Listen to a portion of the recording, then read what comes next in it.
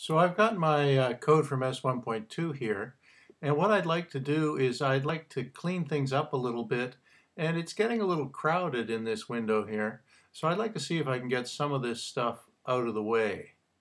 So first let's notice what I did while I was off camera. I've tidied up a little bit to separate the printing from the getting the input values, so that I'm only printing things that I already know, these variables D and A and time now and seconds. And up here is where I'm actually getting those values. So I'm just keeping things a little neater and tidier there, I think. Also, here I'm taking some action after I've done the reading, so I'm not doing that digital read right in here. I'm reading it in, and then I'm taking action on the result. But this is doing exactly the same things that we were doing in the S1.2 sketch. Now, one of the things I can do to get rid of some stuff is I can add a new tab. I can go up here and say New Tab, and I'm going to call this one s.h because it goes with this sequence of S files. And now I've got this new tab. I could take some code, like that chunk there, and I'll just cut that and paste it over here. And if I compile that, I'm going to run into all sorts of problems because it doesn't see that stuff anymore when it tries to compile S1.3. So to get that, I have to say include the stuff from the s.h file in that other tab. And now it goes and gets stuff from s.h, compiles it, just as if it was actually still here in the file. So that's just a way of getting some stuff out of our way so we can see what's actually happening in the rest of the code. Now, let's go down here and get some values. We're going to have that new tab so we've got some more room to work with, and we're going to add exponential smoothing. So we know what time it is now. We know what time it was last time.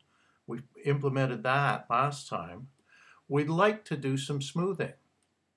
So we're getting this analog read data, and it'll have some noise on it. It's going between 505 and 506 and 505 and 506. And really, we'd like to average that out somehow. So one of the easiest ways is with exponential smoothing.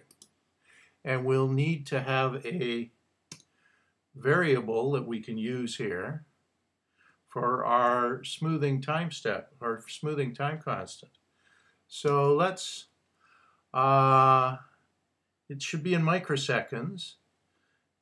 So it'll be an unsigned long in microseconds, and we'll call it tau for the time constant. And it should be a representative number of about how long we're going to average over. So if I made tau equal to 10,000, that would be 10,000 microseconds or 10 milliseconds. So it's going to tend to smooth things out over about a 10 millisecond time frame. And I'm going to do that by weighting the average of what the currently read value was with what the previously read values were. So I'm going to get a smooth data value that is equal to some weighted average of A, the one that I just read, plus the rest of it is going to be the other part of the weighted average, so 1 minus W. So if W is a small number, 1 minus W will be such that the two weights add up to 1. And I'll multiply that by the old smoothed value that I had for A. Well, somewhere along the way, I'm going to have to keep track of that smoothed value. I'm going to have to declare it somewhere. So where should I declare that smoothed value?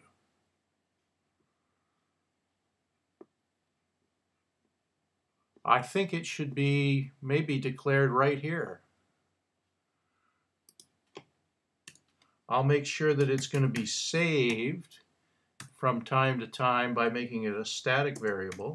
I'll make sure that it's a decimal value so that it can be between 505 and 506 by making it a float. And I'll make it AS, and I'll make it start off equal to 0. And then it'll get a new value by taking 0 times this weighting function, 1 minus the weighting function, and the red value times this W weighting function. So that is, oh, but it wasn't declared. We don't know what W is yet. So W is going to depend on the time constant. The longer the time constant, the less weight I'm going to put on W. So if I make W equal to the time since the last value divided by the time constant, that should work out. So W equals dt over tau. And let's try that. Oh, it wasn't declared. Well, let's declare it. Let's call it a float.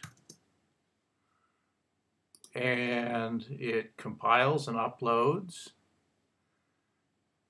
And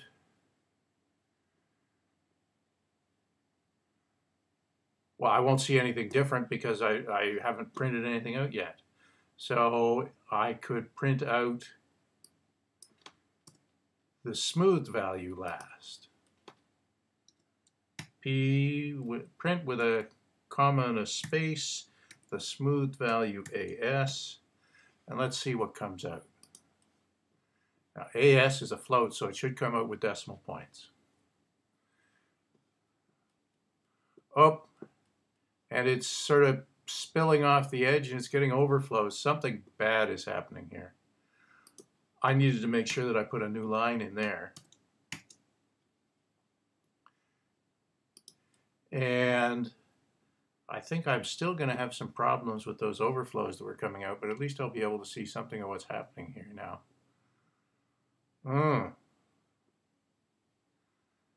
W is dt over tau, and W is resulting in some bad stuff happening here. So let's find out what W is each time we go through this loop. So print with a comma and a space, W.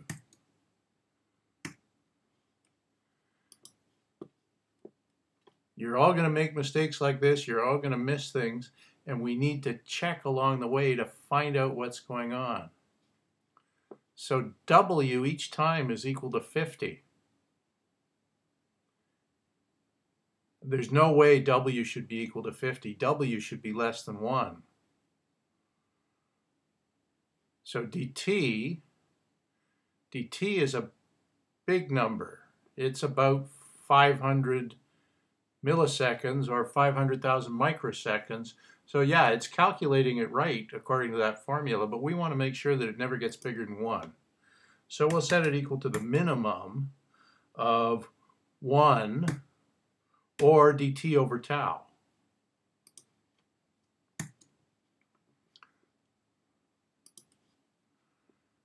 And let's try it now. See what happens. Now it's turning out to be 1 each time. That's making sense.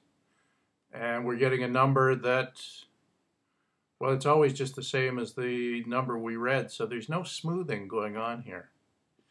That's because our time constant is really short compared to how often we're sampling. We're sampling every 500,000 microseconds, and we're using a time constant of 10,000. So let's go to a time constant of 1,000,000. See how the smoothing works out.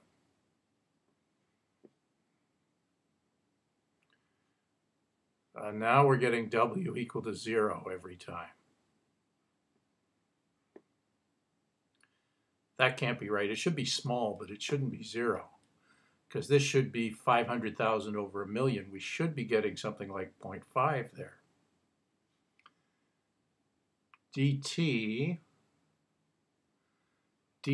is an unsigned long, so it's an integer kind of a thing, and tau is an unsigned long, so it's an integer kind of thing. So if I do integer division and it's going to be less than 1, I'll get 0. So I better make sure that I make this into a float. I'll force it to be a float with this cast.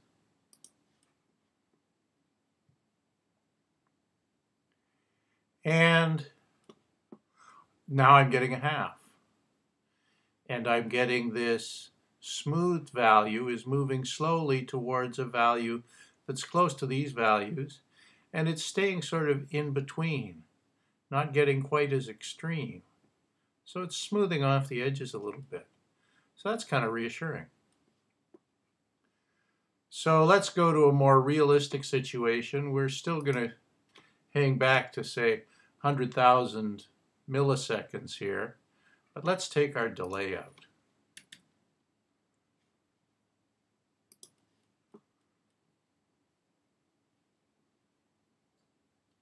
And what do we get? It's happening really quickly, and it's giving us a smoothed off value that's somewhere in between 505 and 506. And the weighting function is really small. It's going around the loop as fast as it can. The weighting function is really small.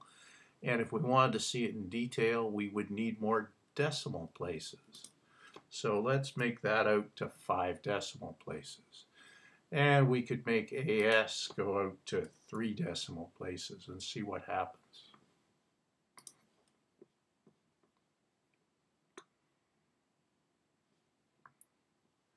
So now we're getting our smooth value to 3 decimal places. We're getting our weighting value, and you can see it changes a little bit because dt changes a little bit from time to time, but it's not changing a lot.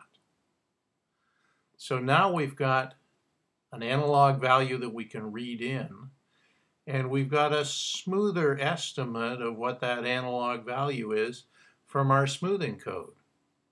So that's kind of cool. And we no longer have a delay in here. So it's going as fast as it possibly can, and if I switch off auto scroll, we can see it's taking about 2 or 3 milliseconds in between printing output. Maybe we don't want to print it out quite that fast, so we'll have to do something that'll allow us to do our smoothing really quickly over short time steps, but only print it out occasionally. And we'll move on to do that in the next video.